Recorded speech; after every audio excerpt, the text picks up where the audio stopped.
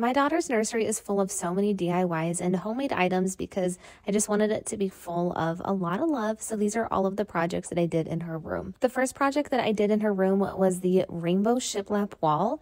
And then I got some watercolors and I painted some rainbow Mickey heads. I then framed these and hung them up right over her dresser. Then I bought these white bookshelves on Amazon and I painted them with the same paint as the rainbow wall, and I filled this up with all of her books. I used my Cricut to cut out a bunch of Mickey heads, and then my husband and I stuck them all over this wall to kind of make it look like a DIY wallpaper. One of my favorite projects was painting all of these wooden beads, and then I added them onto a string. I then used a hook on the wall, and I'm using these as curtain tiebacks. Then the last DIY is the one that took the longest. This one took a few months to complete, and I did a rainbow crochet blanket. Her room is filled with so much love. I really love all of the color, and I think that it turned out beautiful.